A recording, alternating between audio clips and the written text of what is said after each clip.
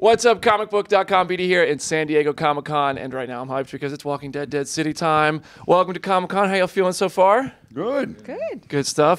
This is not your first this is nobody's first Comic-Con, right? You've all been here before? So I haven't been to this one, but I've been to the New York one. New York one. These are the vets right here. I'm taking notes. I'm learning a lot.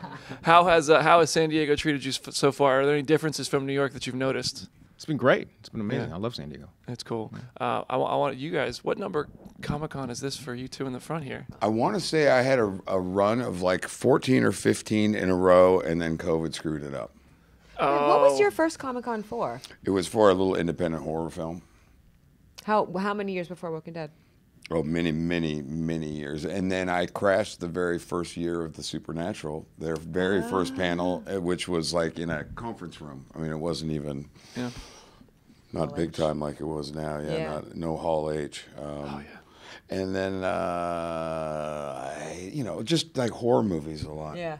Always. I made a career off some horror movies for a while there. If you could go back and talk to yourself before your first Comic-Con and say, like, hey, here's something about the ride, all these trips, all these things you're about to do that you might not have known at the time, what would you say to yourself back then? Wow. There's nothing like San Diego Comic-Con. There's nothing you can compare it to that you can't. Like, I brought my son with me to this, and there's just no way to tell somebody what it's going to be or what you're going to experience and how it's run, and the Hall H of it all is insanity. I probably would have never come to Comic-Con in the first place. It is as a fan, it's a crazy experience. Yeah. Speaking of fans, there's a member of the cast whose character is kind of a fan of Negan in Dead City, and I want to know what it's like to craft a character that likes a guy who was such a villain, and that's what he liked about him the most. Yeah.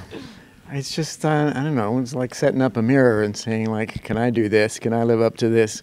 That's one of the cool things about the first season is kind of roping him back in, because I sort of created my whole personality and persona around watching him. And then kind of once he's in, suddenly the ground has shifted. And season 2 is just a lot about that dynamic just not being quite what I bargained for. And it's the same with the character of the Dhamma. You know, when he's gone, I set her up as my guru. So having those two together is a dream come true, and also just the beginning of the nightmare. It just seems like no matter what Negan does, he always has a way out, and people are willing to cover for him when it comes time. So talk to me about Pearlie and going into season 2. After the way season 1 ended, I know we'll probably learn a little bit more about this during the panel, but what do you think of Negan going into season 2, and where's that going to go? Yeah, well, season 2, I get to see the other side of Negan that the OG characters know so well. So there's that. And there's also a war coming. So it's going to be some stuff I think the fans will be really thrilled to see. There's a lot of explosions, a lot of fire.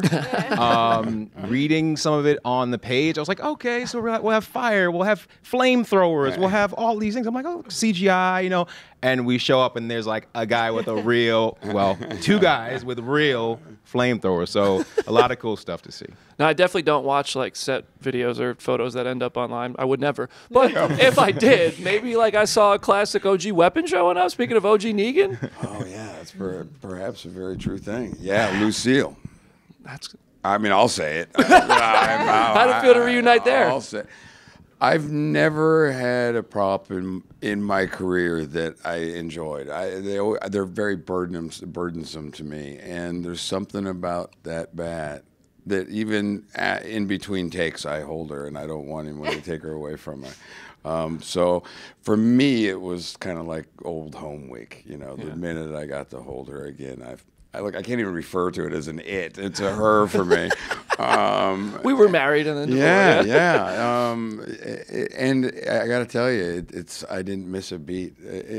I think it says so much about Negan and his relationship with that bat and what she represents. And it's not the same this year. They go through some growing pains together, Lucille and Negan. That being said, Jeff was real happy to have her back. Oh, love it. Eli, I want to get your opinion on something, because anytime there's even a moment in the show that can be interpreted as a Maggie Negan, any sort of romantic flash, and then the social teams, they go play with it. I see the Walking Dead social teams go play with it. Do you understand the fire you are playing with when those things happen? I mean, I'm learning about that. That's why he was brought in. Yeah.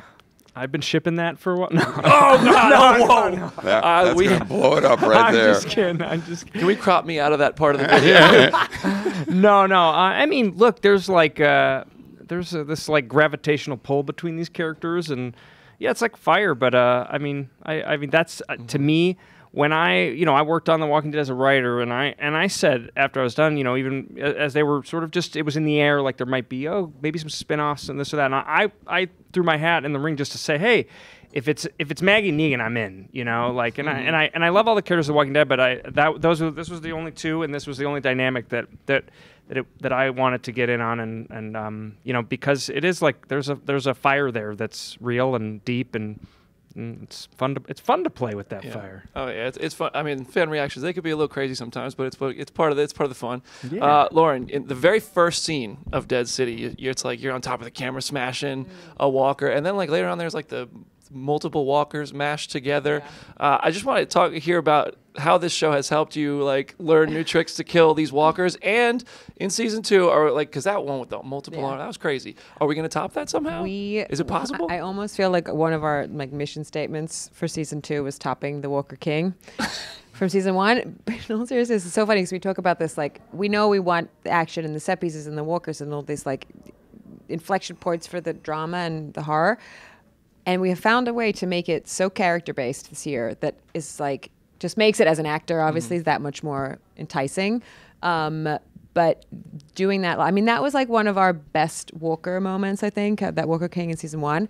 And then we just like get to all muck in and figure out like, so this season, I said this to everybody already, but it was just like every single episode has some pinnacle, stunty, actiony, walkery, emotional, psychological thing that happens.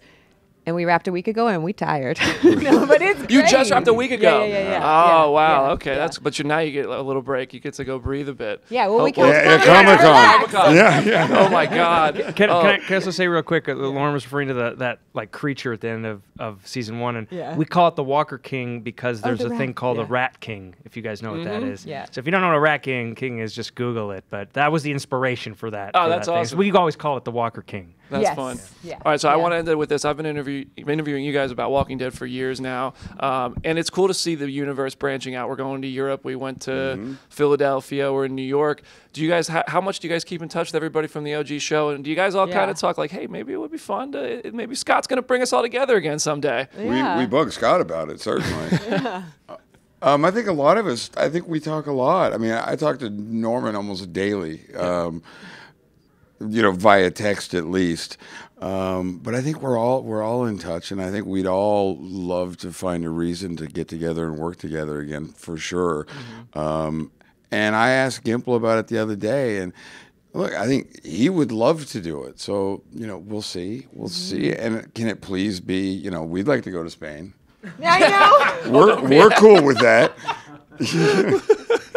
Lauren and I can row the boat, and guys and Zeljko will jump in. Let's go. You also have to write from Spain too, clearly. Yeah. So, Yeah, you have to be there the whole year to get in the zone. All right, guys. Thank you so much for coming to hang out with Comic Book at Comic-Con. Everybody at home, stay tuned for more from San Diego. See you there.